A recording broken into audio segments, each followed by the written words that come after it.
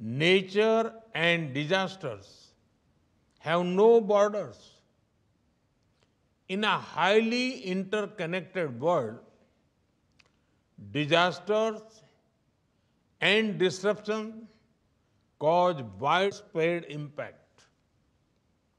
The world can be resilient collectively only when each country is resilient individually. Shared resilience is important because of the shared risks.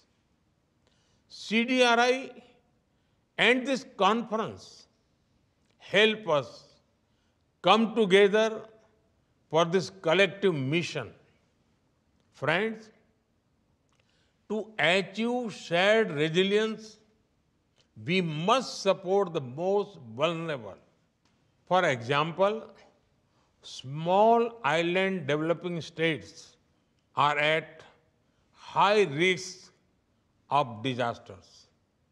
CDRI has a program which is funding projects across 13 such places.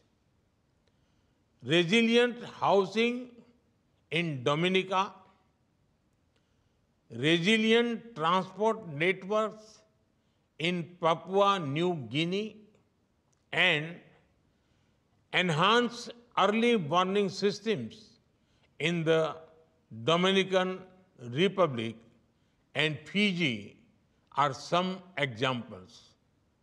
It is heartening that CDRI also has a focus on the global south.